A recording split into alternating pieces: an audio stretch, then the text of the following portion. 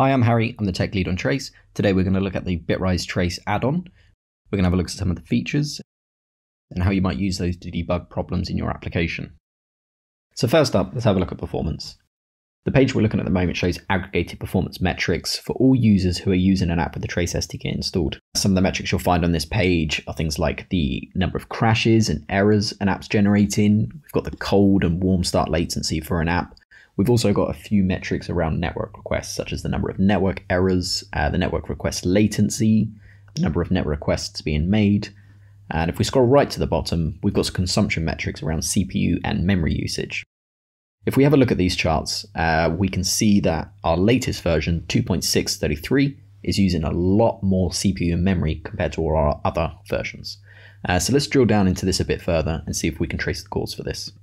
So the page we're looking at here is the metric detail page for our CPU usage. We can see from the top chart here that there is a consistently higher usage compared to all the other versions, probably about twice as much. And the whole point of this page is that we really want to filter down the number of sessions before we start drilling down any further, because 44,000 sessions is quite a lot. So let's scroll down to these bottom charts, and what these show is a breakdown of the different types of sessions and their attributes. So we've got things like the app version, what country they're from, what iOS version they're on, what type of device they're on. And really what we can see from here is that there isn't any difference between the other sessions. So really it just needs to be focused on our latest version 2.633. So let's click on that one to apply the filter, and we'll scroll back up.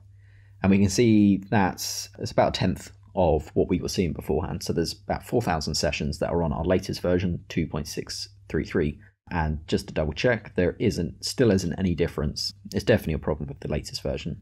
So let's drill down into this a little bit further and see if we can pinpoint where that spike is coming from. So what we've come to here is the Session Explorer. And what this is going to allow us to do is to inspect real user sessions and see the kind of journey that they took through the app, some of the attributes, and what we're focused on now as some of the performance for their session. So at the top here, we can see the app version that they were on. We can see the length of their session, the country that they're in. If we scroll down a bit further, we've got some individual events for this user. And interestingly, right at the end here, we've also got a crash, but let's come back to that in a minute, because that might be interesting. Just below that, we've got the performance for this user. We can see here that there is a CPU and memory spike for the user, which is happening around the 19-second mark. So let's scroll down a little bit at the user journey and focus on that 19-second mark, which is around about here. If we scroll right to the bottom, we can see that there's some view controllers kicking in about 19 seconds. And this top one here is generating a crash. So this is probably where we want to focus our attention on. So let's click on that crash and see if that gives us any more information.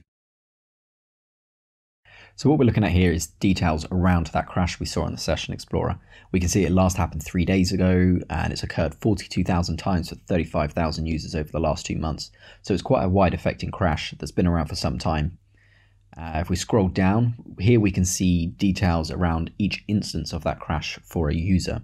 So it shows us the stack trace, which is going to be really useful in debugging that issue. And on the right here, we can see those same session attributes that were showing up in the session that we were looking at beforehand. And you can still access that same session as well using the session tab at the top there. Back to the detail page, also right at the bottom, we've also got all the other threads that were running at the same time. And we can go in and inspect those too.